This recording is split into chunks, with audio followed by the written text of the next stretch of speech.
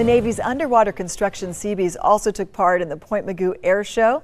At the event, they played tic-tac-toe underwater with kids, and the kids often won the game. The children had a chance to put on helmets and look into the tank. They learned that the Navy has underwater construction teams that include scuba divers. They will be out there again tomorrow at Point Mugu, and those gates open at 8 a.m. and it is free. And we're going to leave you with one of the biggest highlights. We're going to leave you with a look at the Blue Angels. They are the co-headliners with the Thunderbirds. Take a look at this, and we'll have more highlights tonight at